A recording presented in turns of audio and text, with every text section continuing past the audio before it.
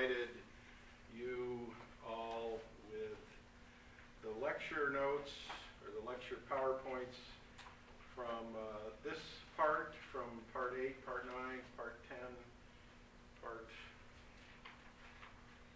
11. So you have all those. Hopefully you're able to print them off or whatever, but now you have all that stuff as well. What do we know about categorization? Can anybody tell me what they know about categorization and how critical categorization is?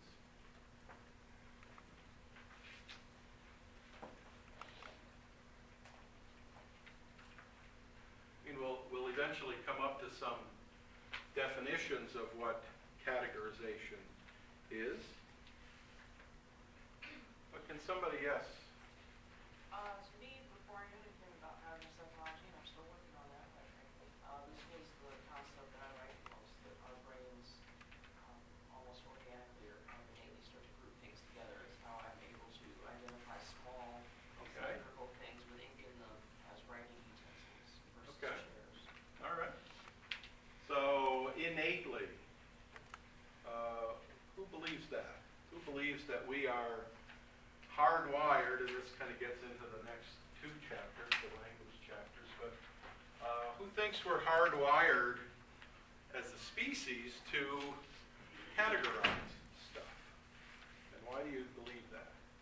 Anybody who has their hand up? Well, I just think that... Wait, don't you sit back there usually? I like to change it up. Give that to me. Okay, never mind. I think it lessens our cognitive load, so it frees up more space to process other things. If we attended to every little stimuli in our environment, there's no way we could process everything. Okay, so people with OCD then probably have troubles with categorization, I would imagine. But is that part of the diagnosis of OCD? They can't categorize properly? Okay, so, but would you think in general people with OCD would probably have some troubles categorizing information? Okay, so it might not be part of the diagnosis, but it might be something related to, in that case, people with OCD. Anybody else? What you think categorization is, or why it's so helpful? Well, evolutionarily, it probably enables someone to categorize what's harmful or dangerous from what's safe or not, so that you can, reproduce and pass on genes and stuff. Okay, so animals show categorization.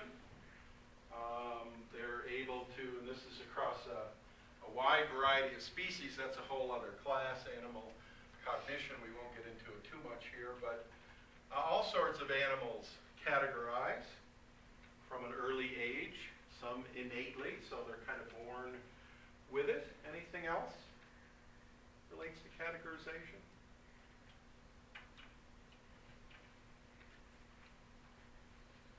I mean, the fact that we see it in adults, children, and animals, even computers can categorize pretty quickly. What does that tell us? I mean, it might be hereditary, so it has some obvious advantage, but when can categorization not be good? I mean, it's good that we know when we hear this noise off in the distance, it's not the saber-toothed tiger about to jump out at us and eat us, but when would categorization be a problem? Anybody think of a problem maybe you have encountered that's related to your inability to properly categorize? I so want to write on the board, but I'll do it. Yes? I think initially I automatically think when we talk about categorization, and I kind of blame Andre for this, I go right to the forensic realm. Well, I blame Andre for everything. I know, right? It's a good scapegoat. Anyway, so I think... What is he saying now? Uh-huh. What's he saying that's affecting you, Andre? Just his bias towards forensic and, yeah, in-group, out-group bias. Okay. So I think that in the forensic setting that could play a big role, especially with eyewitness you view somebody as your out group during a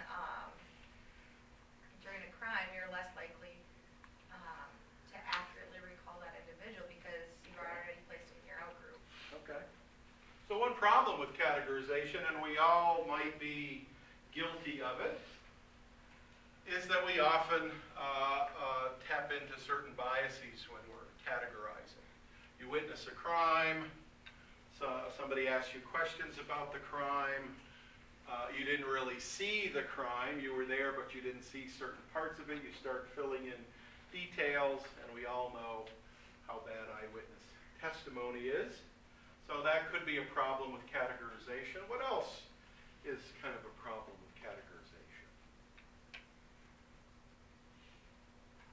Or that would impede your progress forward on solving some kind of problem because of categorization?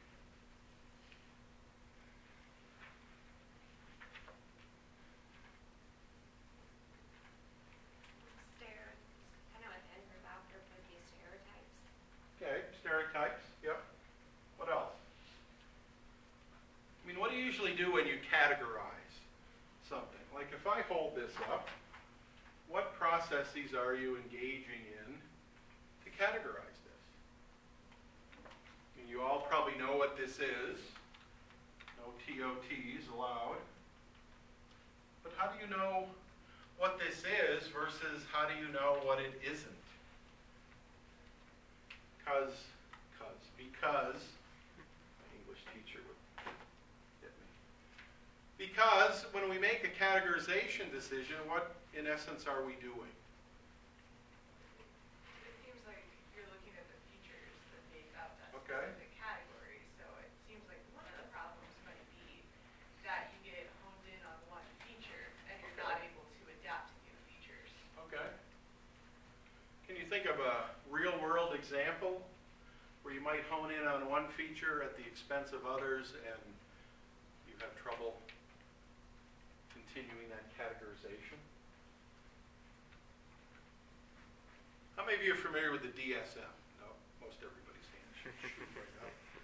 With the DSM. Let me give you an example from the DSM, and you try to tell me what the disorder is. Now this is going to be really difficult. I've ensured that it's going to be really difficult, and I doubt anybody in here will get the disorder. Here we go. Chronological age is at least 5 years or equivalent developmental level. What's a disorder? Concept disorder. No. Compositional design. No. Oh, come on. This kind of gets at what Kate said. I only gave you one feature of that. I could give you another one, but I won't yet. It's on page 109. I mean, you've all memorized where these disorders are, the pages. Let's see. Oh, here's here's another feature. The behavior is clinically significant as manifested by either a frequency of twice a week or at least 3 consecutive months, or the presence of clinically significant distress or impairment in social, academic, occupational, or other important areas of functioning. Intermittent explosive disorder. Close. Graduate school. Ding, ding, ding, ding. Did you Google that? Oh, no, don't Google. Jeez. Put Google away. She said intermittent explosive disorder. Not the one I'm looking for, but it's getting closer. Now, what you should be noticing is you're narrowing down of the possibilities. I've given you 2 of 3 features. If I give you the third one, you'll know it lickety-split, but I'm not going to do that just yet. Is this Pica? No.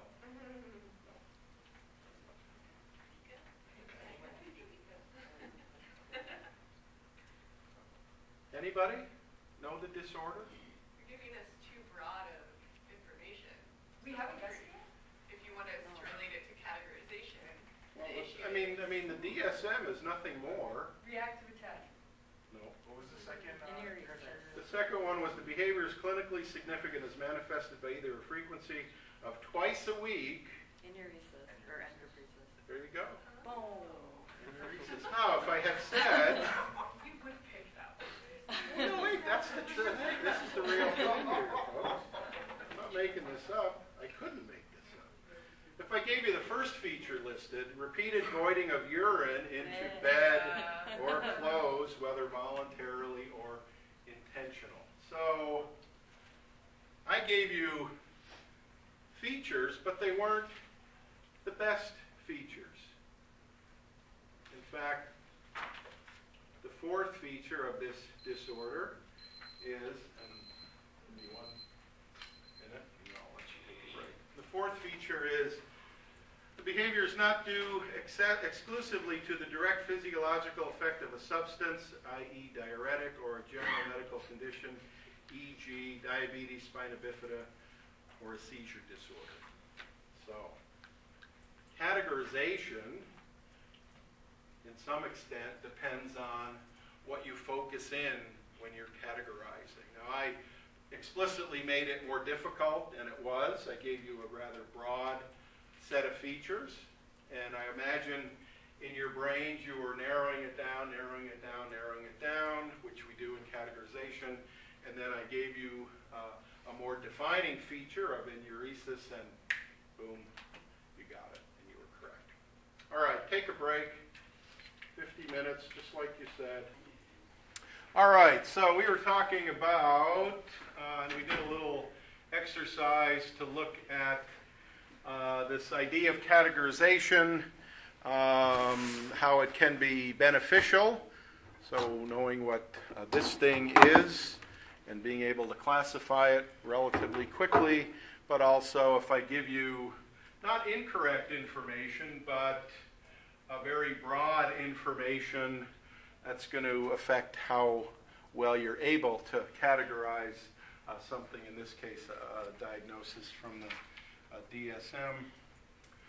So, what do we know about categorizations and categorization? It's also related to concept formation, and we talked about concept formation in the semantic memory chapter. So, when you think of a concept, dog, for example, you call to bear all sorts of things related to dog, things that are typical, has 4 legs, usually, barks, usually, has a tail, usually, and things that might be atypical.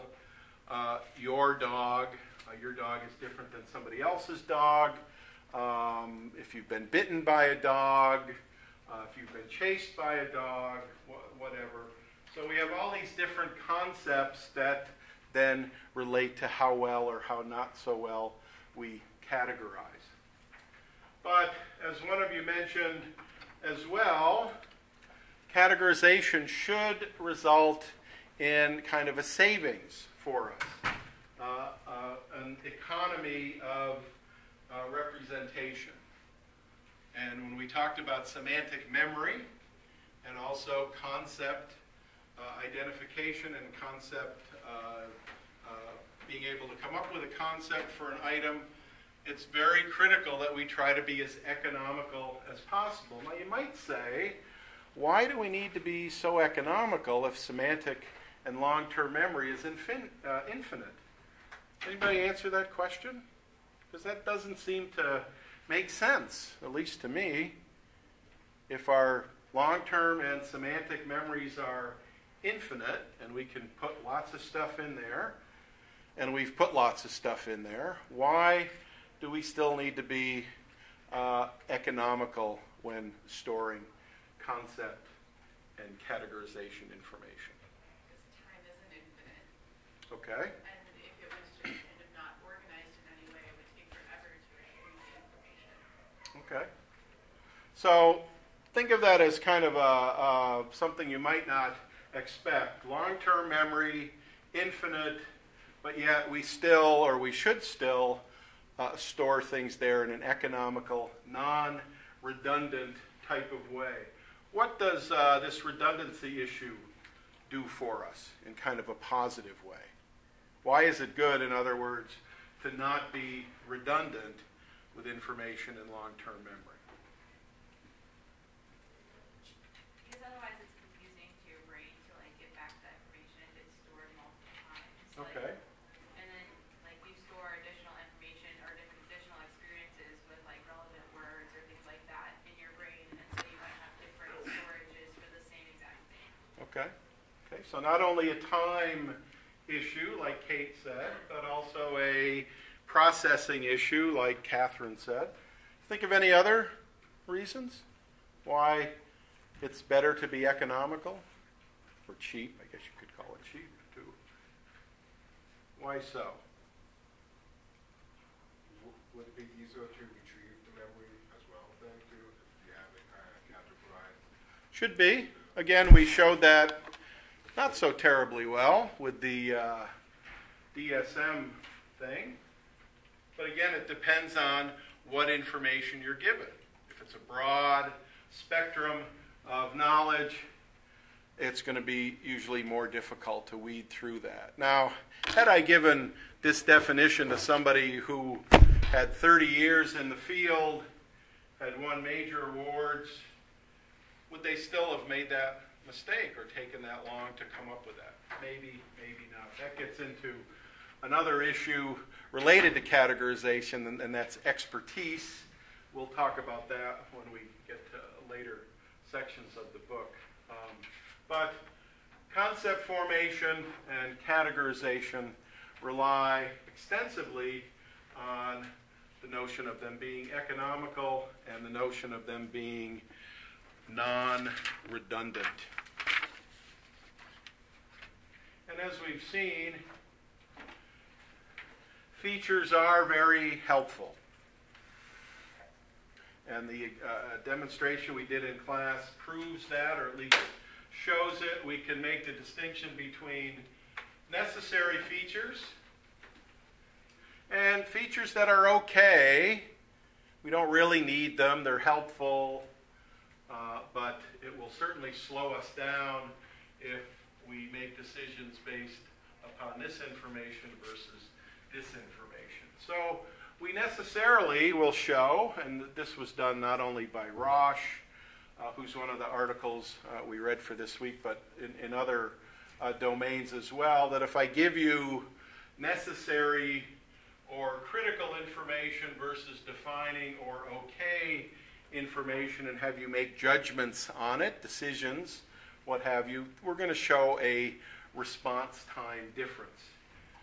Be it in milliseconds, or like we did with the demonstration with the DSM over the course of several seconds and even minutes. So we show an advantage suggesting that critical and defining features are also pretty helpful in us not only encoding information, but now trying to conceptualize it and categorize it. So we have critical and defining features. We also have probabilistic features. You know, typical features versus required features. That also aids in our ability to categorize information. I'm looking for a picture to show you.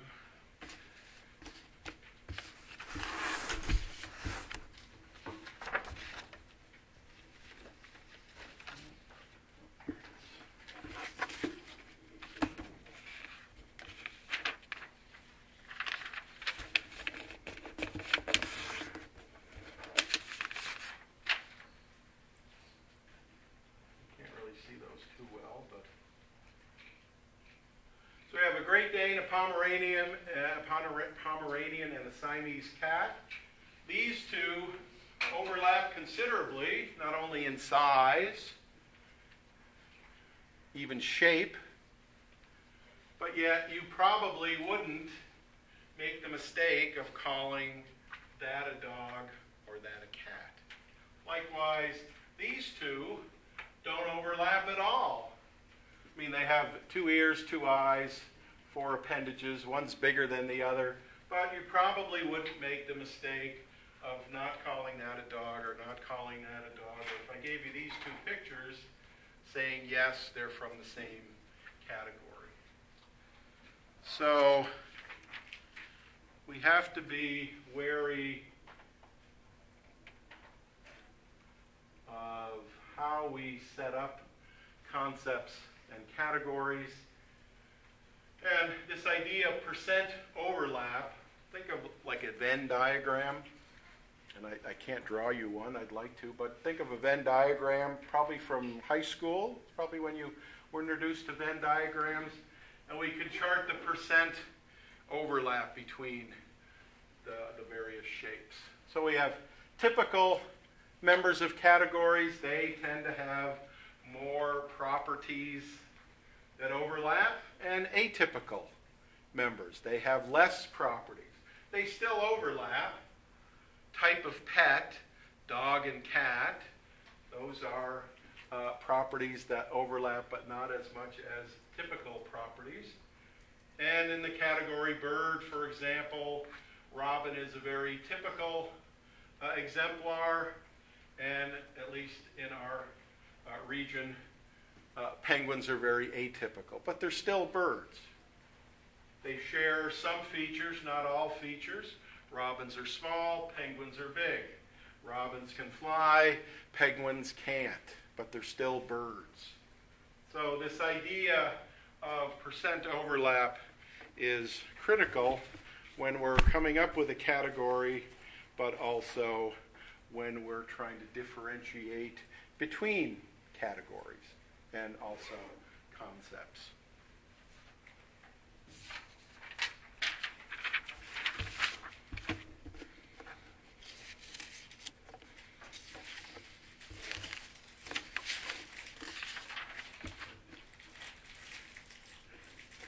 And when we think of categorization, we have 5 different rules that we follow.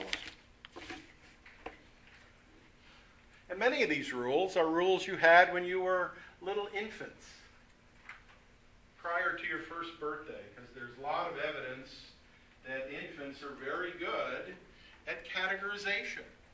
And infants are very good at concept formation, knowing who their primary caregiver is. I mean, they can do that visually through habituation studies. They can do that from a smell perspective as well. So little infants are able to categorize people based on smell. Primary caregiver has a very different kind of smell than a non-primary caregiver. So pretty much from birth onward, we're engaging in processes related to concept formation and categorization. So all of these rules kind of apply. Now, one of you wrote a question this week that kind of relates to this. And the question is, can the way in which we categorize previously categorized or learned items be altered in adulthood? Now that's kind of an interesting question, because even though we know what a dog is, or we know what a cat is, or we know what enuresis is, as we get older, that may change. And so it is possible that we can alter our concept and category structure. And we do it not only in the ways I just talked about, but when we come up with different categories.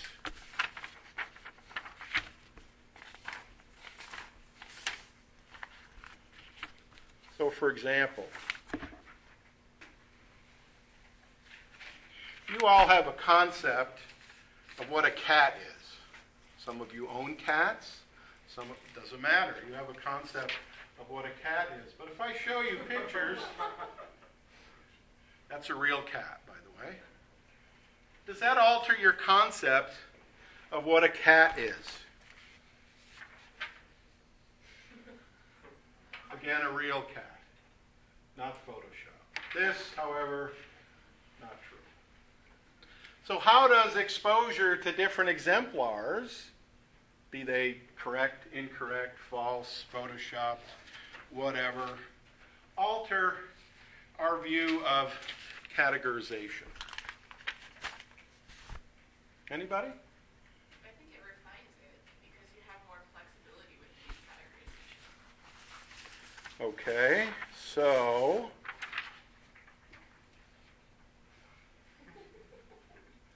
that becomes possible?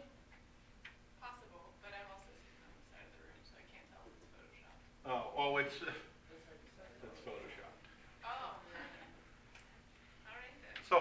So say again what you said, Kate?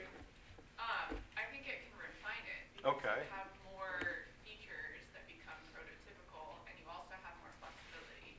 Okay, so if I show you pictures of big cats like this, and they're obviously photoshopped and they're obviously false, how does that refine your category structure? Not just yours, but anybody's. Yep. To me, it allows me to become more rigid with it and more closely define something. So I am able to identify that as not being a picture of a real cat because Okay. cats are not that big. However, I know they're bigger than I think they are. But some cats are pretty big. Not the size of a pony big. I would No. imagine that would be tall. I would put that in a different category. Let me put it like this. I would be like, oh, that's a mountain lion. Or that's a cheetah. Or that's another large cat. So That's that's just just a big that's cat. too much whiskas or whatever the problem might be for that cat. So the nature of our categories can change if given true information. I mean, the first two pictures are true, the last one is false. How else could it change? I mean, one of you said or thought that the process of adulthood may also affect our categorization. How might that be true?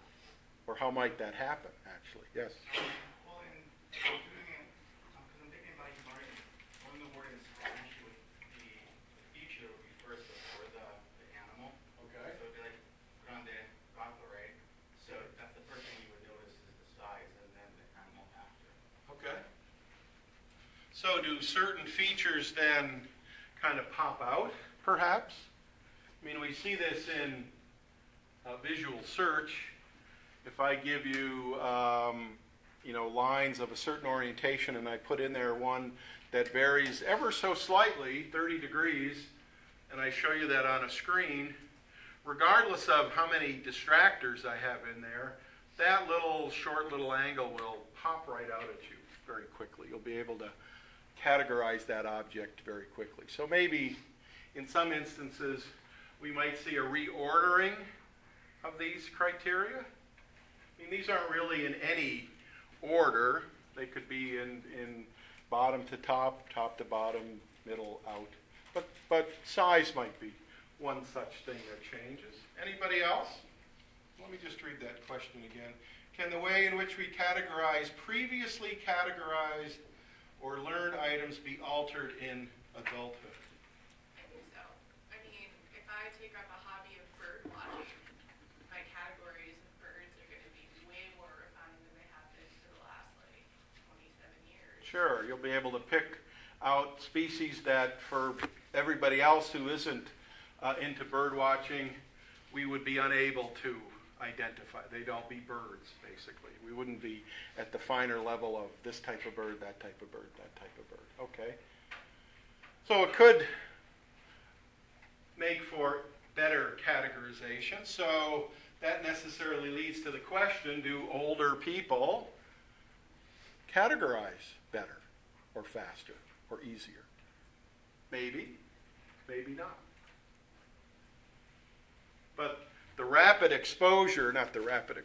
continued exposure to different types of stimuli will do what?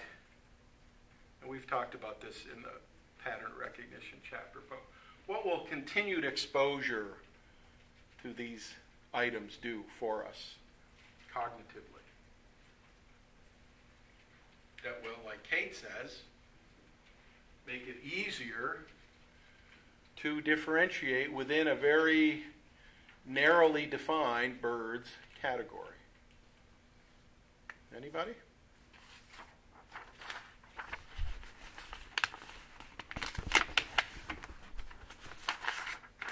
think of it like a prototype. Here we have 4 category members on the left, and we do this all the time. We try to extract what we think is critical, at the same time extract what's not necessarily critical, and then come up with a prototype or an average. We've talked about prototypes in pattern recognition. We talked about prototypes in semantic memory models. And here again, we see the notion of a prototype. So we have 4 category members that vary on a variety of dimensions. Head shape or size is one dimension. Nose type is another dimension. Smiling or frowning is another dimension or concept. Glasses or no glasses is another dimension. So from those 4 category members, and like many of the authors this week talked about, we have to somehow engage in a process where we dilute those category members. We distill them down to what we would call, in this case, the prototype. And if the prototype is correct, what should happen?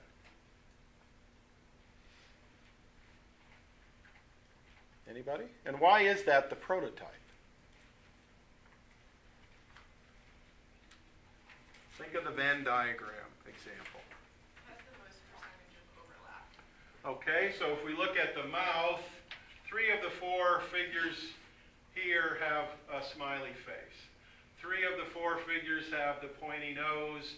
3 of the 4 figures have a round head. 3 of the 4 figures are not wearing glasses. So we have to go through these various arguments, prepositions, propositions, whatever, to come out with this average or prototype. And we do this all the time. We can use the enuresis example as well here. I'll throw up one category membership concept. That doesn't work. If I were to, in this case, show you that, that would hardly be the prototype now, because even though the head shape is correct and the nose shape is correct, the wearing of the glasses is not, and the frowny or the smiley or frowny face is not. So that should be a lot more difficult if I were just to give you that.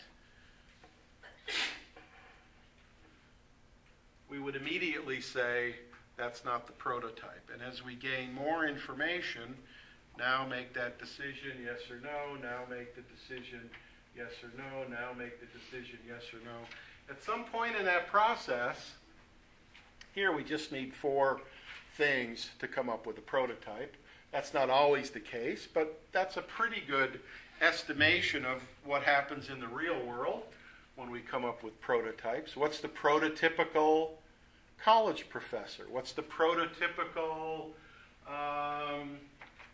Christmas dinner? What's the prototypical wedding present? What's the prototypical whatever? And it all comes back to something as simplistic as we have these category members. We distill down what we think is critical, what we think is not critical. Here, head shape is not very critical, although it does give us some information of what would be the prototype in this case. This kind of relates to not only something Rosh talked about, but actually the chapter by Medine, or the article by Medine, that regardless of what the category is, we go through very similar processes to come up with that category structure. And so, for example, birds.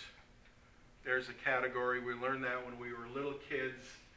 We've refined that category over time. Some of you might be bird watchers or birders, as they're called. So you have a very narrowly defined expertise And that's where we often come up with expertise out of categorization.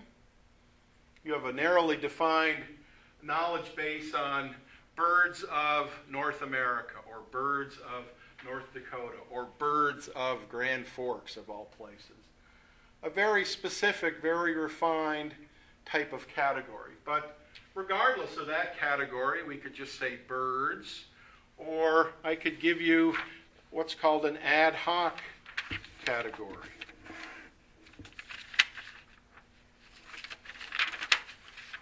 For example, think of these types of ad hoc categories.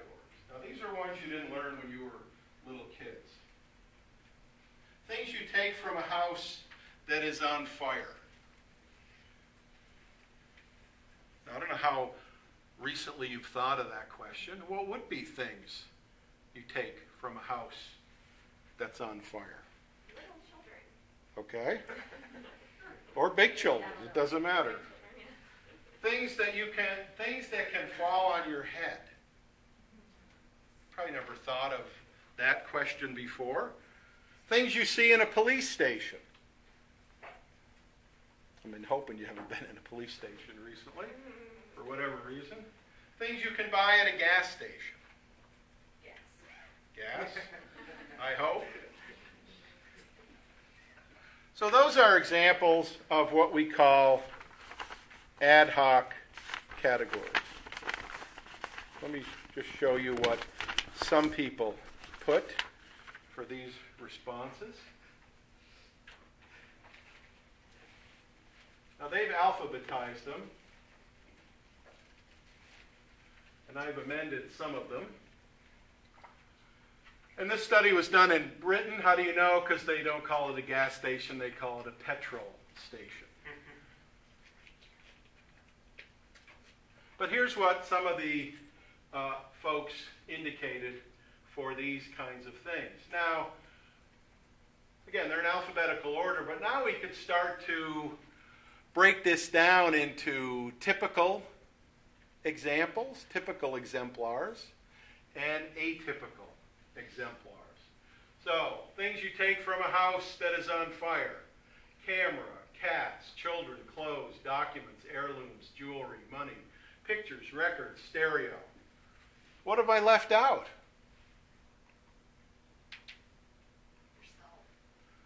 Yeah, I don't see my name up there anywhere, or your name.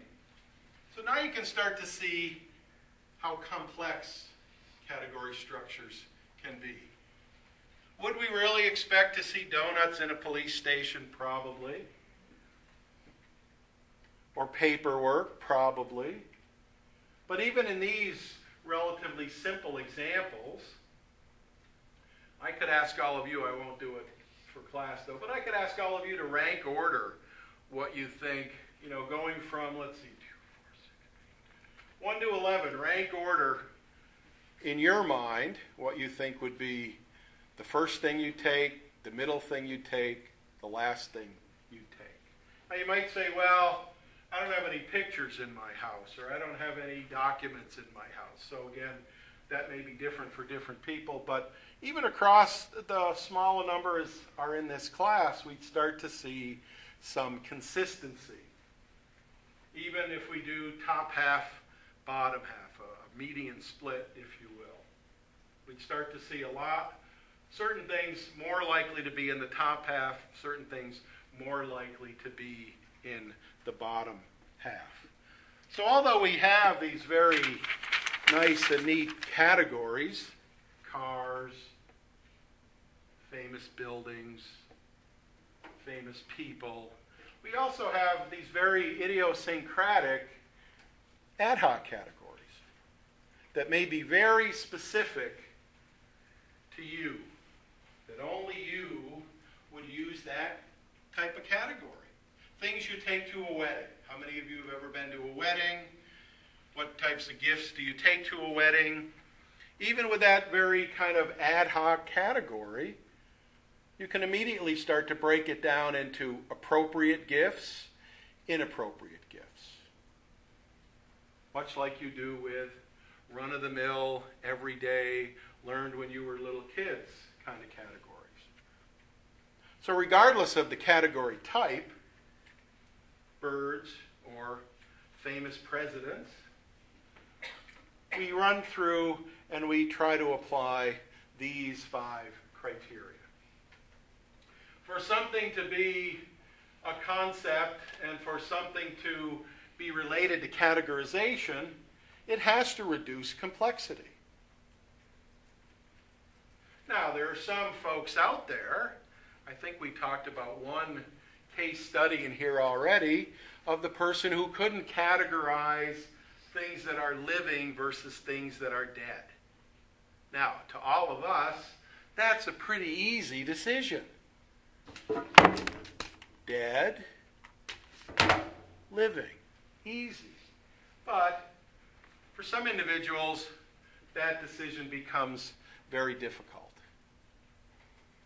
Or the person with obsessive compulsive disorder, they often have trouble with categorization. Why? Because they pay a lot of attention to particular features that aren't typically or aren't very helpful at the moment of categorization.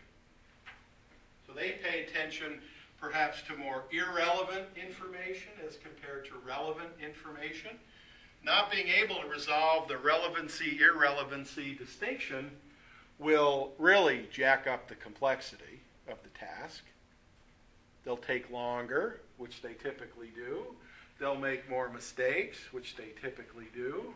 And in some cases, they will not resolve that distinction. Like the person with the brain damage who can't distinguish living items from dead items. So concepts are relevant because they reduce complexity. Cognitive economy, we've talked about that concept before. Concepts help us identify things.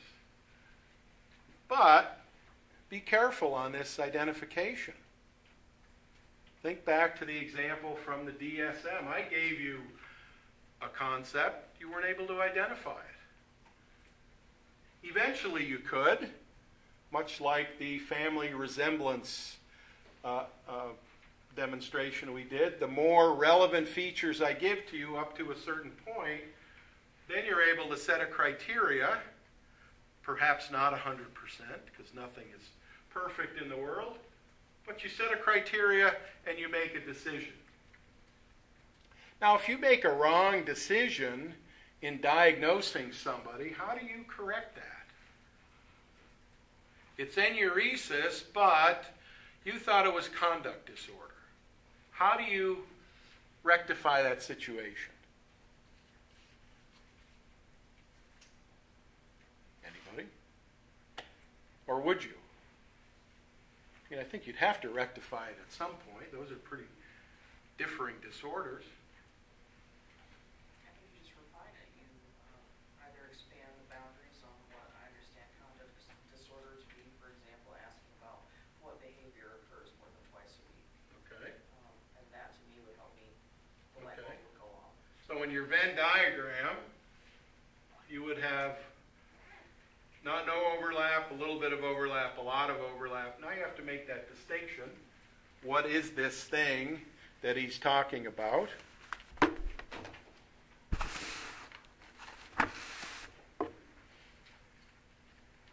So concepts help us identify things, but we have to know what we're looking at. We have to realize that's a helpful bit of information. That first item I gave you for enuresis wasn't helpful at all. I mean, it was to some extent. Your list of things that possibly could be may have narrowed down to 20 or 30 things that it possibly could be. Well, gee, we can't make a diagnosis based on that. So the conceptual information has to be beneficial, has to be relevant. Concepts reduce our need for constant learning. So, knowing that a dog and a cat differ on some really important dimensions is very critical, and you don't want to have to relearn that. Oh, cat and dog, oh gosh, let's see. cats are this, dogs are this, here's where they differ. Okay, now I know that distinction. Then you come up to a dog and a cat again, and you have to run through the same process over and over and over again. Some people don't learn the adequate features that distinguish between two concepts, or they get them mixed up, or they've learned them and because of lack of exposure, lack of use, they've forgotten them. But in general, concepts will reduce our need for constant learning. How would they do that? I mean, is the definition in the DSM of enuresis really going to change much in the next 50 years?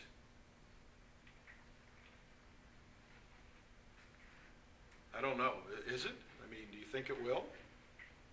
How many of you have ever seen a case of enuresis? Well, how do you know what it is if you've never seen it? How many of you have seen a case of dissociative disorder, depression, anxiety? Okay. So mere exposure doesn't often help. You've never seen what enuresis is or had a client who's had that, but yet if I give you enough information, you'll kind of figure it out. So we want our concepts to reduce constant learning. What's kind of related to this that's also related to diagnosing people? Kind of relates to the Venn diagram example I talked about.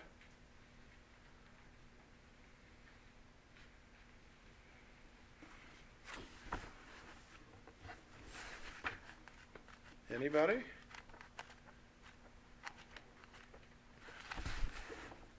It's called transfer of training. That's also related to point 3 up there. There are lots of things. I can't even remember what I said about enuresis, and I took out my little post-it note on that page. But the first thing I said, let's see if I can find it again.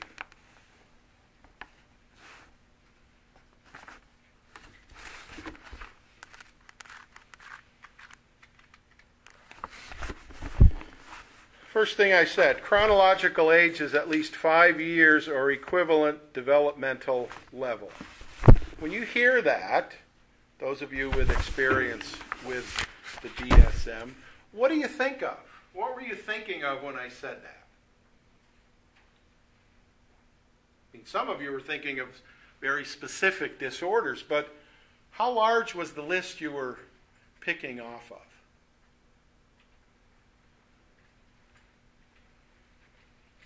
I'm assuming it was pretty big, because lots of things I'm thinking could have chronological age is at least 5 years or equivalent developmental level. What else could that be?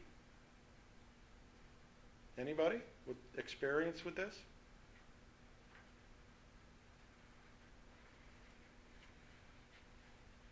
It was probably a huge, huge list. And then as I gave you more information, behavior is clinically significant as manifested by either a frequency of twice a week or for at least 3 consecutive months, or the presence of clinically significant distress or impairment in social, academic, occupational, or other important areas of functioning. Now what should have happened? Hopefully, your list shouldn't have gotten bigger, it should have gotten smaller. And then I give you a little bit more information, a little bit smaller, a little more information. Then you zero in on exactly what that was. But those other bits of information I gave you, those could be transferred to different disorders, because there might be more than one disorder, I'm thinking, in the DSM that has a diagnostic criteria of chronological age is at least 5 years or equivalent developmental level. So concepts and categories also allow us to transfer our training. Gee, that sounds like A, B, C, D, E. Or gee, that sounds like 1, 2, 3, 4, 5. Or it sounds like something else. That also relates to the cognitive economy aspect of categories. You've seen that before. Why not use it again to refine your categorization search or your categorization decision? Point 4 allows for decision making regarding appropriate actions.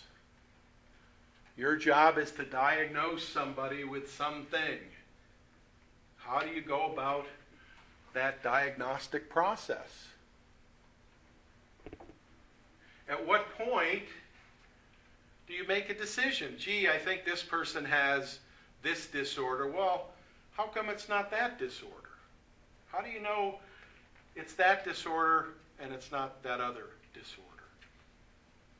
At what point, from a criterion perspective, do you say, well, all the information I have, I'm not going to get any more information. I've gone through all the records. I've talked to the parents, the teacher, the whoever, the whatever.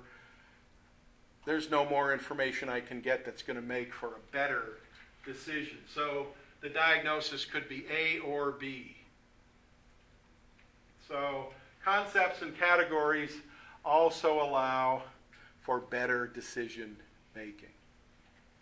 Now, I could give you false information that's going to affect that as well. Information that's not really necessary.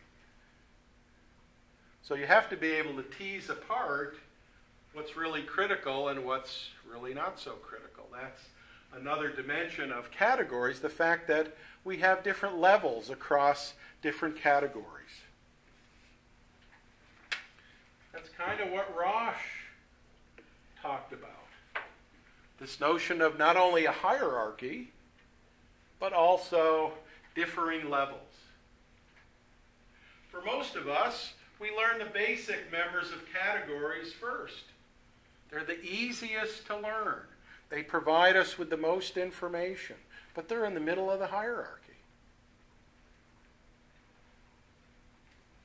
And basic members of categories are used naturally by adults to name objects.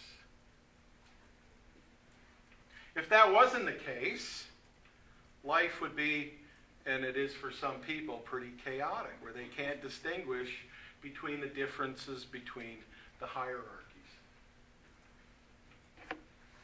So, categories, hopefully, refine our decision making. 10 years from now, if I ask you the same question about enuresis, and I give you that very vague example, your decision-making time might be a little bit quicker. Presumably. Over time, over practice. Same is true with our categories. They don't all stay the same. So to get back to that initial question, can the way in which we previously categorized or learned items be altered in adulthood? Geez, I hope so. Because that will benefit us, for the most part, to make a better decision, a quicker decision, a more thorough decision, an ethical decision, whatever the decision happens to be. And categories and concepts allow for us to structure our knowledge. Again, we go back to the work of Eleanor Rosh, showing that in fact categories are hierarchical, showing in fact that categories have differing levels, and we can show behavioral patterns across and within those different levels. People are faster at responding to basic level category information. Those that aren't, well, now we have a problem. Those that can't differentiate or respond fastest to or learn initially basic members of categories, that becomes a problem. And it could be a problem at any of these differing levels. Ideally, when we are categorizing information, be it types of birds or ad hoc categories, things to bring, appropriate gifts for weddings, we're going to follow this same kind of structure. Will we ever use that appropriate things to bring to weddings again? Maybe. I don't know how many, the average number of weddings people go to over the course of their lifetime. So even if it's one instance or several instances, we follow these same kind of rules.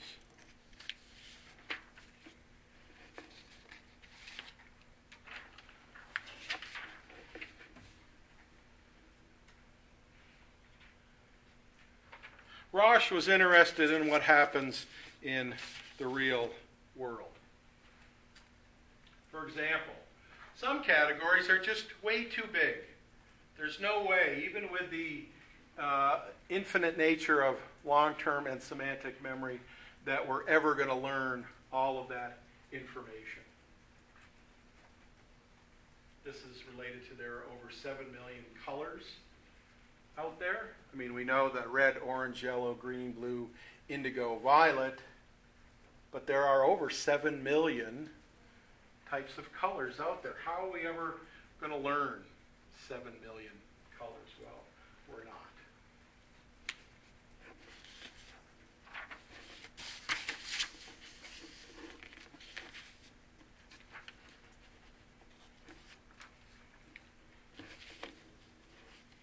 So regardless of the category type, natural categories, pets, vehicles, tools, fruit, or ad hoc categories that you may only use once in your lifetime, the structure is the same.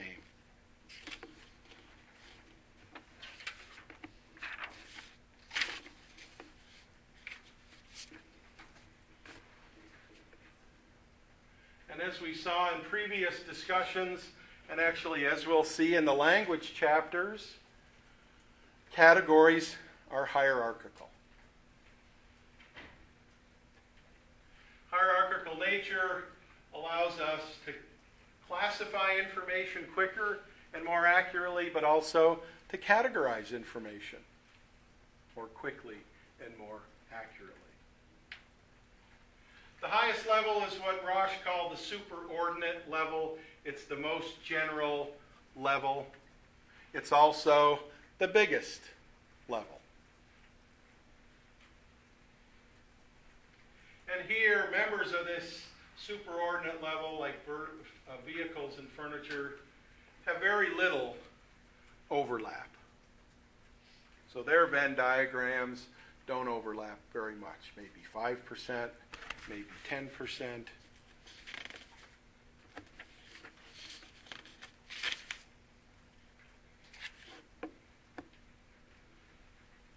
After that level comes the one we learn first as we're developing, and studies with little kids show this quite nicely.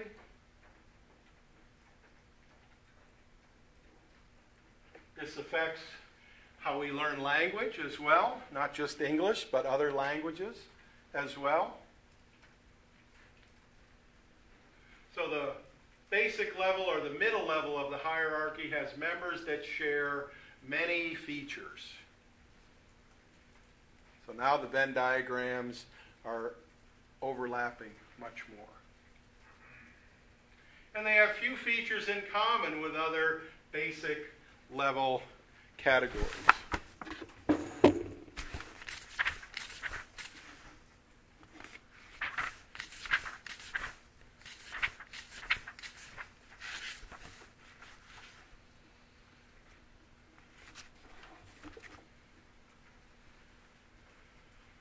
Not only are basic level information learned initially, and not only used to promote language, we show reaction time differences. Here, instead of the sentence verification task, which we saw used in semantic memory research, we have another very elegant, very easy type of verification task called object verification. Here's a name. Is this the pictorial representation of that name? So yes or no, object verification is also fastest for basic level categories.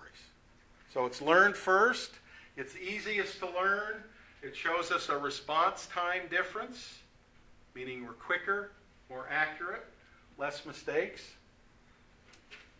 And what often happens at the basic level is we rely extensively on prototypes.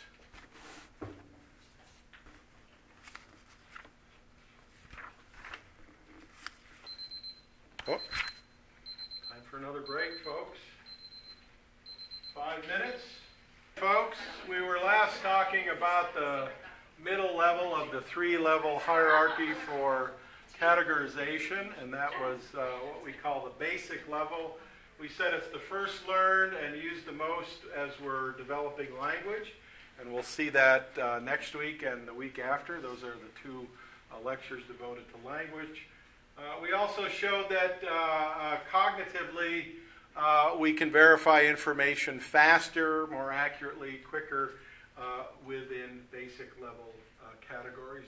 We also said prototypes are typical of basic level categories, and that kind of also relates to one of the other readings we had for this week by Posner. That's the same Posner as before, and Keeley. This was a study done back in the 1960s.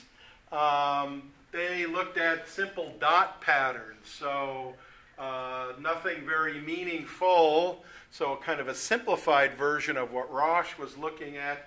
And what they found was that even if you're not exposed to a certain pattern, you can extract information from it, the gist, and you store it each time you're exposed to that object, even if you're not explicitly exposed to it. And then when you classify non-presented information, you're able to do that easily and efficiently. Now, what does that sound like that we've already talked about before in this class? Not today's class, but over the course of the semester so far.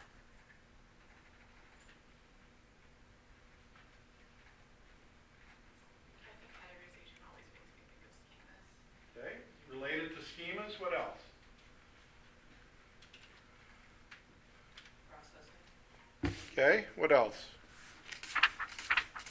I mean, what was the take-home message of Posner and Keeley?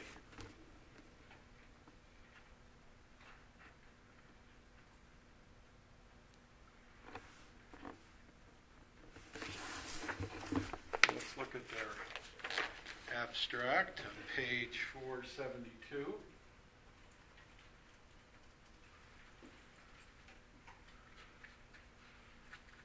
And that first sentence is kind of what I'm getting at. Subjects can learn to classify sets of patterns which are distortions of a prototype even when they have not seen the prototype. What does that sound like that we've talked about in here? That you wouldn't think relates to categorization, but actually does relate to categorization. A false memory. What happens in a false memory? You're not shown an item, visually, auditorily, however many ways they've done the false memory paradigm. You're not explicitly shown something, yet you come up with that in recall. In the false memory paradigm, about 60 or 70% of the time. We see a very similar thing happening here. The gist of the info is extracted and stored each time, building up and building up and building up our prototype, so we don't even have to be exposed to the actual item. We're still able to identify that item. This also relates to schemas, which we talked about in the previous set of chapters, and Posner and Keeley actually refer to a prototype like a schema. So think of it from that perspective as well. Prototype is an average, but it's also like a schema. It's a large database of information that we tap into frequently, that we modify frequently. As new information comes in, But again, according to these findings, we don't even have to be exposed to the specific information to identify it explicitly. So that's another benefit of categorization. We talked about the idea that you can transfer training. So you take information that's relevant, you transfer it to a new situation. You take information relevant to a specific diagnosis, and now you can transfer that to another diagnosis. Of course, certain things are going to be different, but a lot of diagnoses overlap to some extent. Same is true even in this experiment where they were presented with just random kind of dot patterns, not anything meaningful. Over time, with the access to a schema, they could identify something they weren't explicitly exposed to.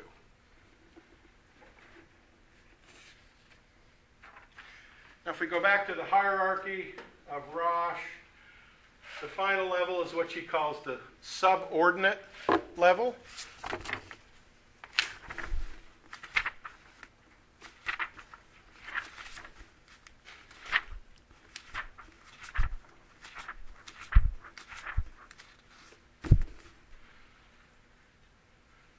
Subordinate level also has members that share lots of features. So again, the Venn diagrams here are going to overlap considerably. But at the subordinate level, these features overlap with other subordinate objects.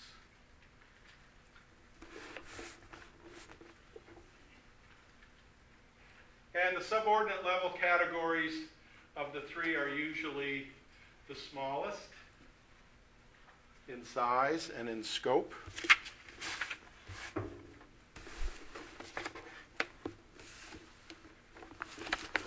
so now we can see this kind of hierarchy, page 452.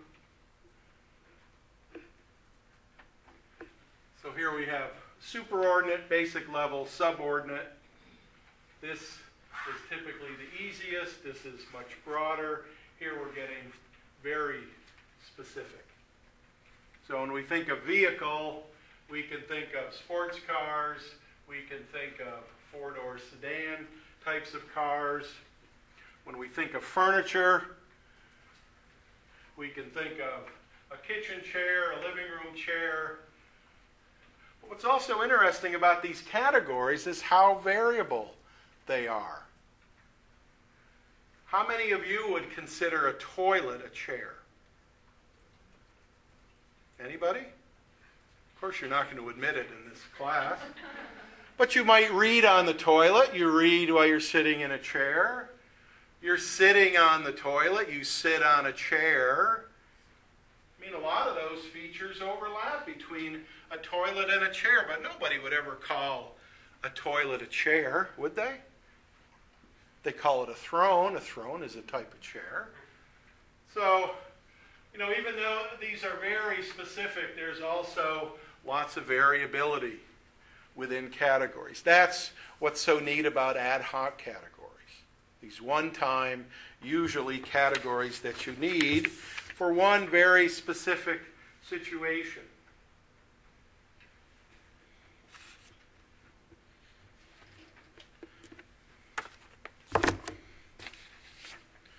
In the work of Medine, which was the third article that you read for today, also talked about these so-called ad hoc categories. Ad hoc categories are more personal, they're more specific, they're more idiosyncratic, they're more goal-derived. If you're going to a wedding and you don't know what to get for a wedding gift, you may tap into a new ad hoc category. Appropriate items to bring to a wedding. Now, hopefully when you construct that category, because you'll probably use it again, you're probably not only going to ever go to one wedding in your lifetime, although I don't know, like I said earlier, what the average number of weddings is people go to. I'm sure somebody's calculated that somewhere. You're also going to want to expand that ad hoc category. Items you wouldn't bring to a wedding. So even at the most basic level, even ad hoc categories can be distinguished by things that fit the category, things that don't fit the category, even though it's this one-time use category. Medine talks about what he called unconstrained similarity. What he's getting at there is objects and categories are very much multidimensional. So if we go back to the question that one of you asked, would category structure change in adulthood? It certainly would. If we buy into what Medine says, it probably should expand. Not only based on age, but things like education, expertise, gender, you name the factor, a category can be distinguished by it or across it. And that also relates to, perhaps the bad side of categories. Here's some data from an article by Neiman et al., Personnel and Social Psych Bulletin, back in 1994. Like other categories, they asked undergraduates to start categorizing here based on gender, males on the left, females on the right, but also race, Anglo-American, African-American, Asian-American, Mexican-American. And now list off those category exemplars that they think define those categories. And what's kind of interesting in this kind of old study, that's 22 years old, one thing they did in that study, and what others have done in that study, and this kind of relates to the IAT paradigm that's now all the rage in psychology and other disciplines, is they would present a category exemplar, or category name, African American, and then they would present one of these characteristics, or perhaps a characteristic from another category, and again get yes/no responses. And what's kind of interesting at one level and kind of unfortunate at another level is that they presented that as the category name, and then that as the category exemplar, or that as the category exemplar. They would get, we talked about this earlier, the fast yes response. Or if they presented this as a category exemplar and that as a category concept, they would get a fast no response. So much like in other domains and tasks that don't use these types of stimuli, they got very similar kinds of results.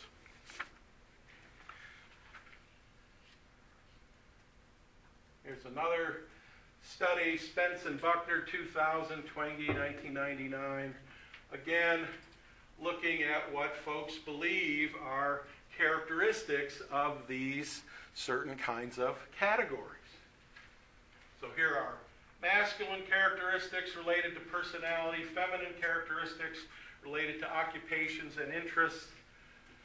And while you may agree or disagree with those, the issue becomes how ingrained these category exemplars can be and how they can really predict certain kinds of behavior. So I give you that as an exemplar and that as a thing to make a response to, much like with other categories where we see this hierarchical structure, we see a fast yes response to feminine characteristic and aerobics, even though that might not always be the case. We can see how even in something as simplistic as making yes/no decisions about 2 or 3 words, where they have kind of enduring consequences.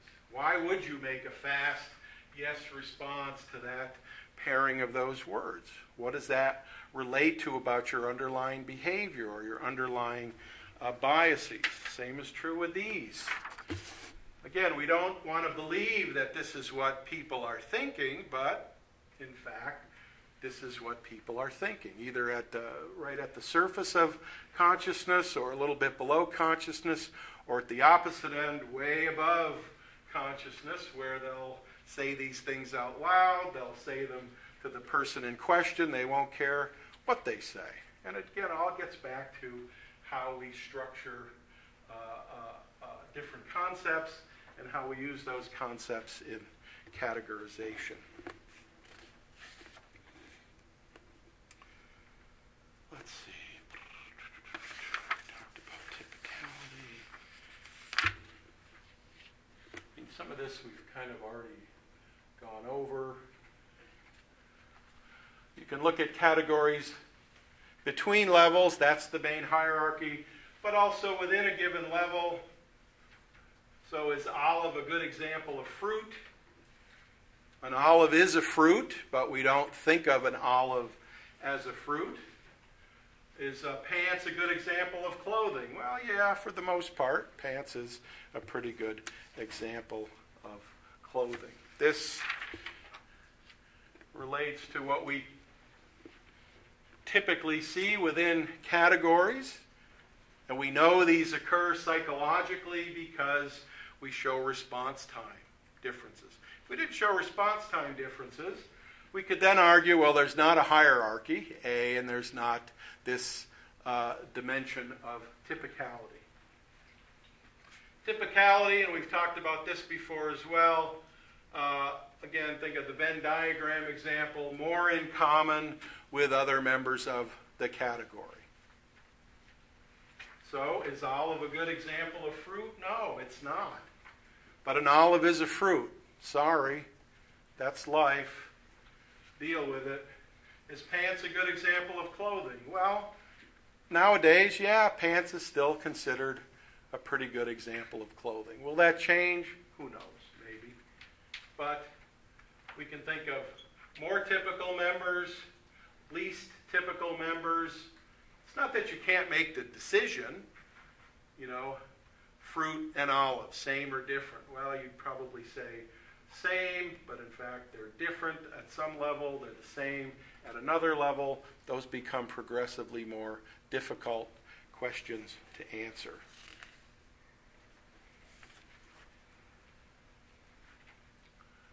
We talked about family resemblance in the example I showed with those different faces, and that eventually comes up with a prototype. What's a prototypical fruit? What's a prototypical vegetable? What's a prototypical car? What's a prototypical gift you bring to a wedding? It's a toaster, actually. People have investigated that. It's a toaster. Just check the gift table at the wedding. It's full of toasters. So typicality relates to what we call family resemblance. In a verification task, be it name, object, sound, pretty much any modality, typical members are verified faster.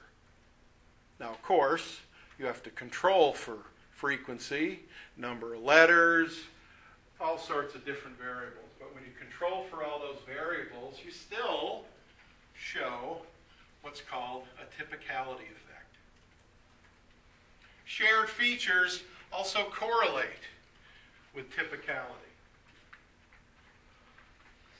More typical items have more overlap. So now we have the Venn diagrams kind of right on top of each other. An orange, an apple, and a banana versus a coconut, a tomato, and an olive.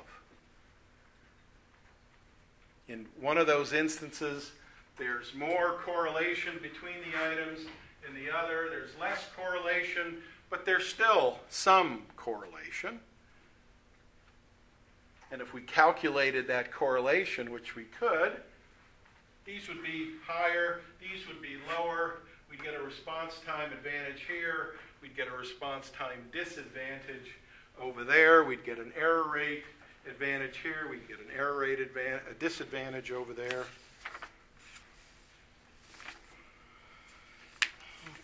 What else do I want to talk about? We kind of did this example in class when I gave you the broadest feature of the condition, where you probably came up with internally lots of, gee, it could be this, this, this, this. Now I give you another feature. Well, that narrows the list down, hopefully. Another one, narrowed it down even further. And now, here's the very critical feature of that diagnosis, and you were very quick to identify it.